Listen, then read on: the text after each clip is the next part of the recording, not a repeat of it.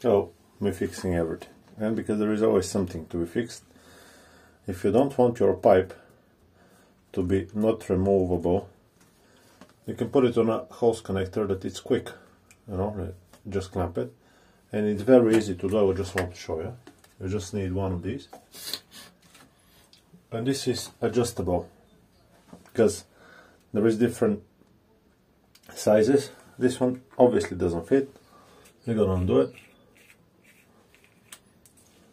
and we're left with this plastic thing with a rubber inside. Make sure there is a rubber inside, and I'm not gonna put any hump, any PTFE tape, because the rubber will hold it from leaking. So what you need to do, you just thread it on,